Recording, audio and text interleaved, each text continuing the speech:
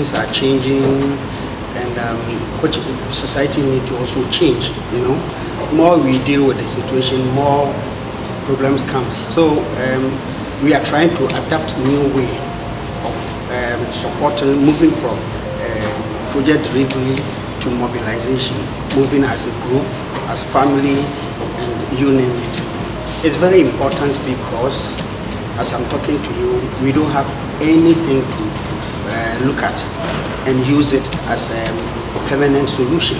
For example, if you write to UNICEF for certain figures of how many needies, okay, the general needy, they will tell you what they have, they don't trust it.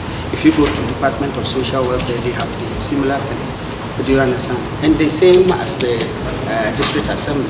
So this forum and the discussion and to come together and then have a strong voice is something good that we all have to emulate and then embrace and then work with it so that we will have one voice and to support our donors as well, to have a clear view what is there and what they should support.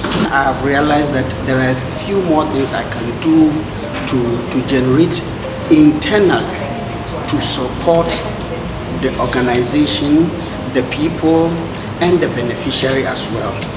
Not only cash, but capacity building, even the community in which I'm working for. They really need capacity. They really need to know something. They have to develop. So I have a lot that now I can share. So it's not money giving something, but rather idea sharing and mobilizing the community, the individual beneficiary as well to move.